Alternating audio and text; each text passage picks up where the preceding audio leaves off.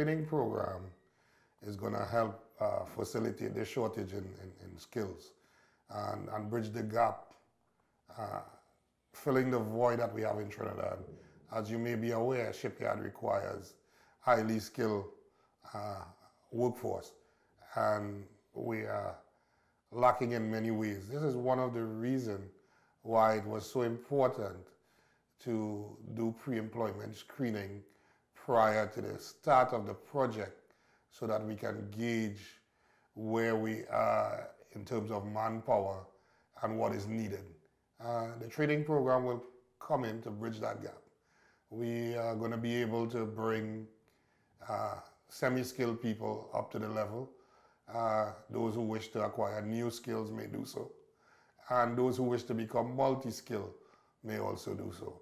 So we look forward to that rolling out. We are attempting to offer training in strategic location to ease the burden of travel long distance to acquire these skills. So we're looking at North, Central, and South. Particularly, we want the library people to benefit. So we want to do one in the library area. But we've engaged not just the government, but even our private business stakeholders.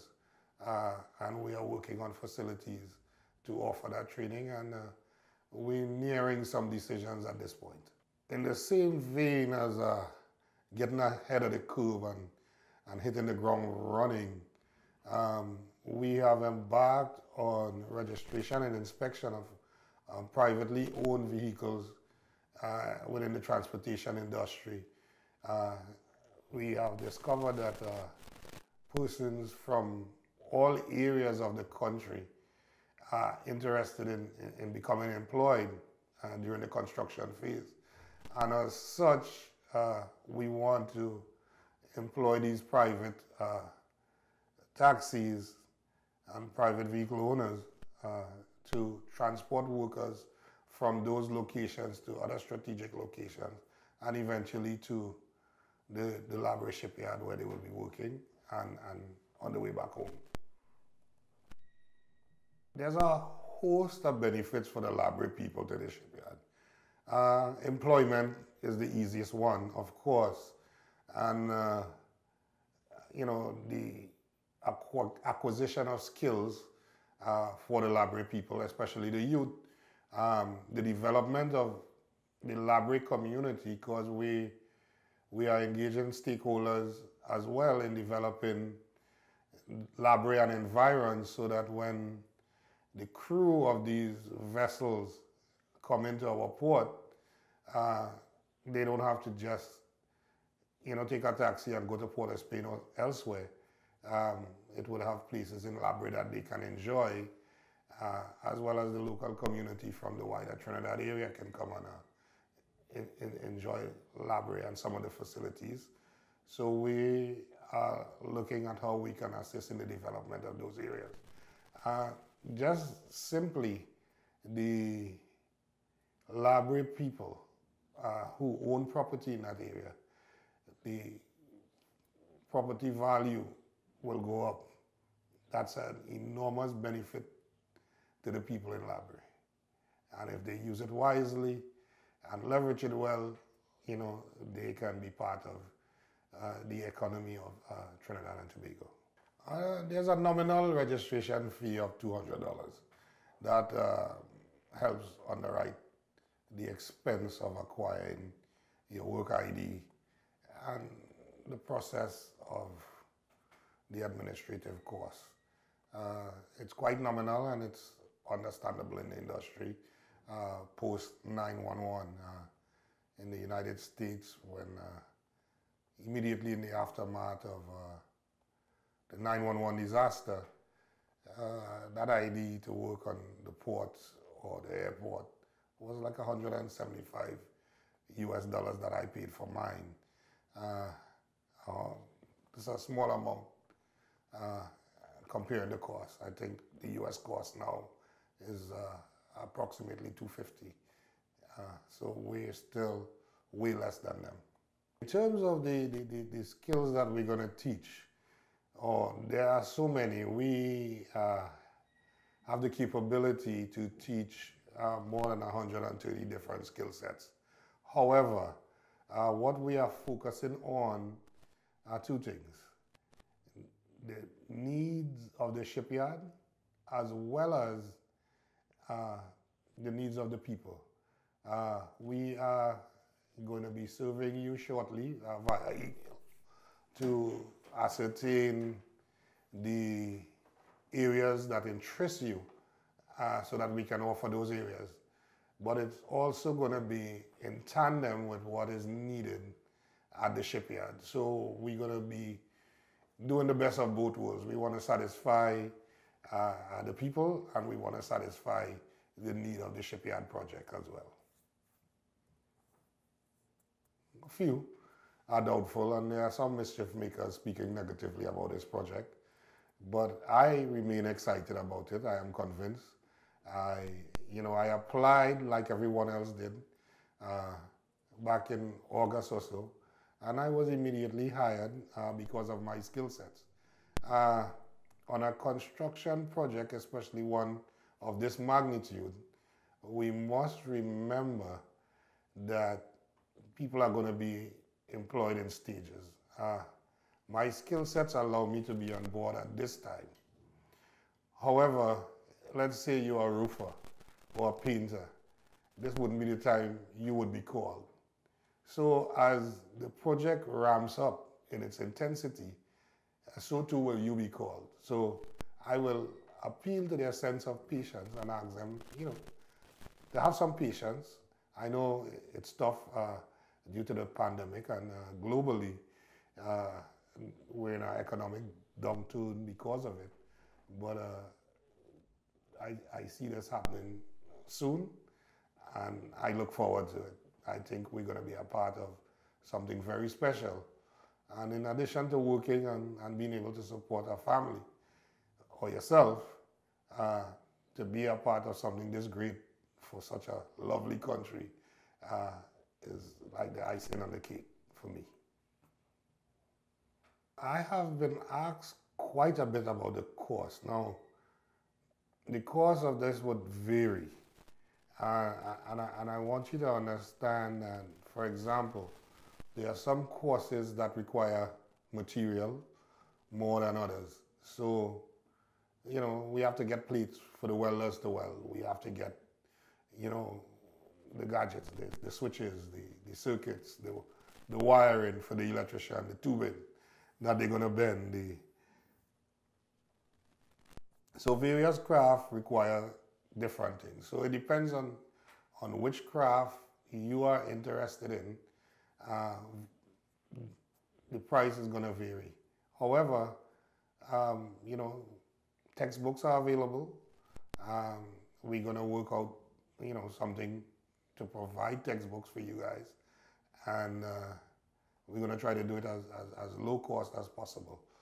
And, this program, I assure you, you're going to enjoy. It's going to be very beneficial, and it's going to be accepted widely. More than 128 countries worldwide accept the credentials from this program. It's stored in a database. Your certificates come from the United States, and it comes with a wallet card, and employers, especially the US-based employers, are going to look at you differently, and you're going to be a favorable hire. Someone with the same skill that doesn't have your certification, you will get the nod and perhaps even higher pay. All the major companies in America, the Bechtel, the Kellogg's Brown and Root, GE Merit, the largest construction companies, they all accept it. In fact, they funded the program in its inception.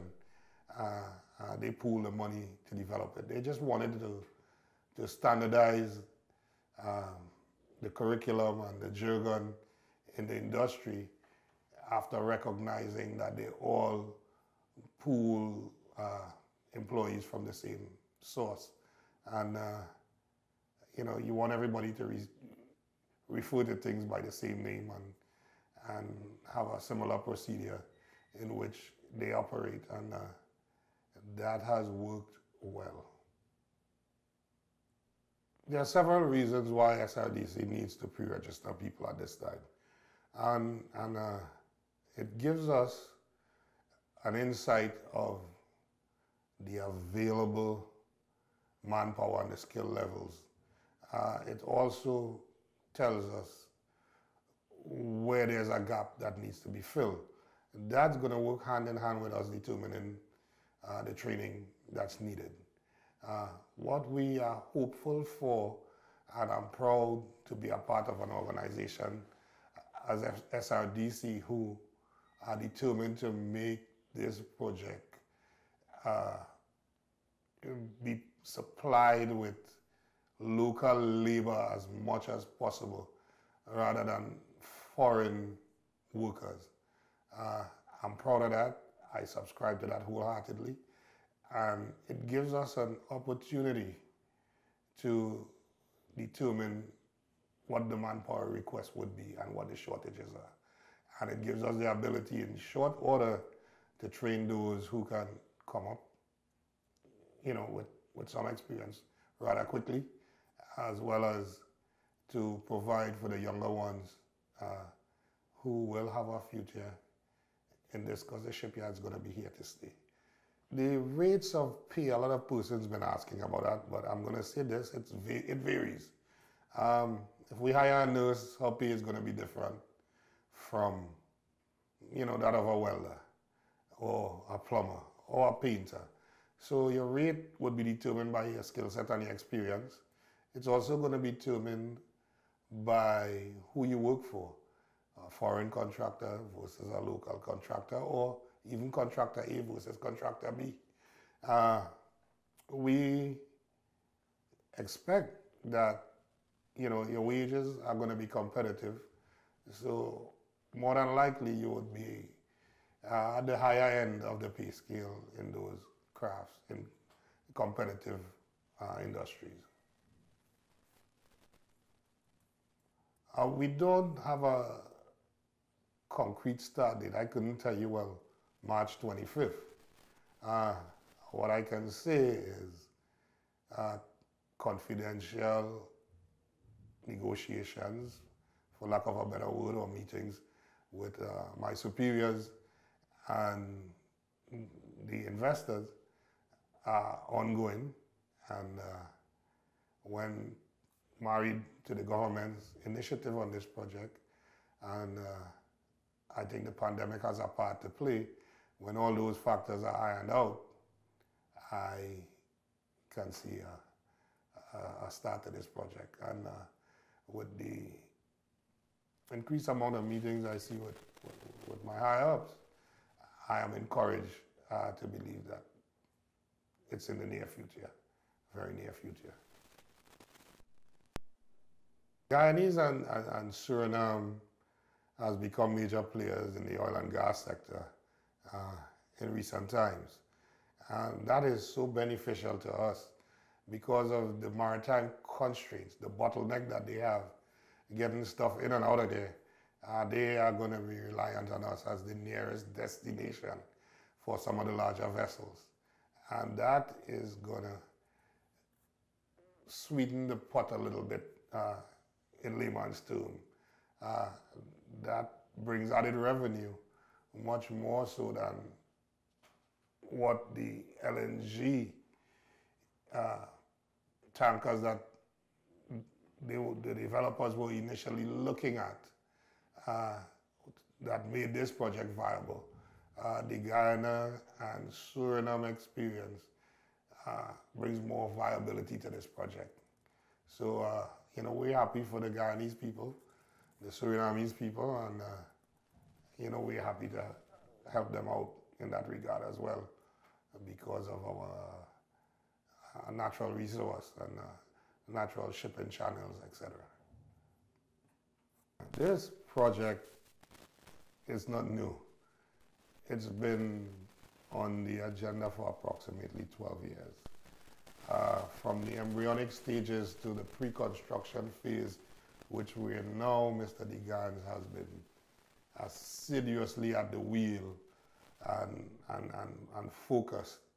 And, you know, I'm proud and I'm happy for him to see that this is about to bear fruit, and that Trinidad and Tobago and, you know, many people in its population are going to benefit.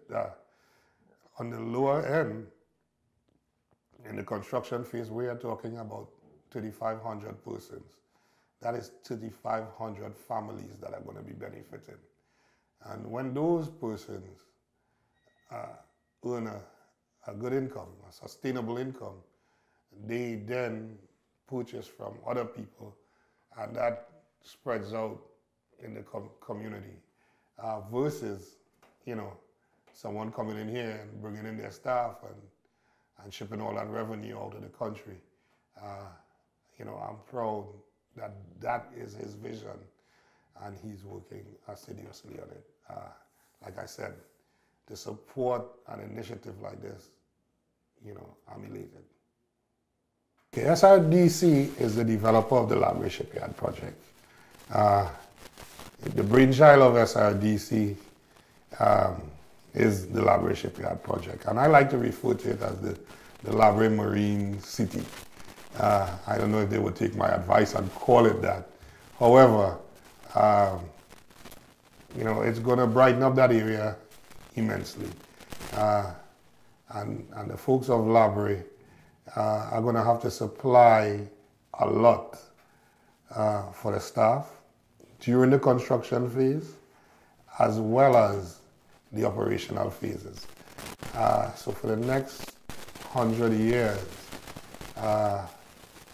expect to see the Brea people supplying the demand for goods and service of that shipyard. And, you know, it's at the beginning, it's only going to grow and be more viable. And, you know, I'm proud. I'm really proud. I wasn't born in Brea, but my roots, my mom was, and so were her siblings. So, you know, I am proud to see that, you know, the son of a woman from Chinese village, you know, after living abroad for so many years, coming back to build that area with my very hands and what little intellect I have. I'm so thankful for the opportunity.